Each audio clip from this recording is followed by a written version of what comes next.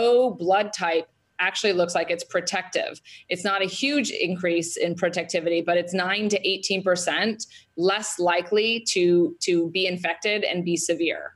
So it's an important step.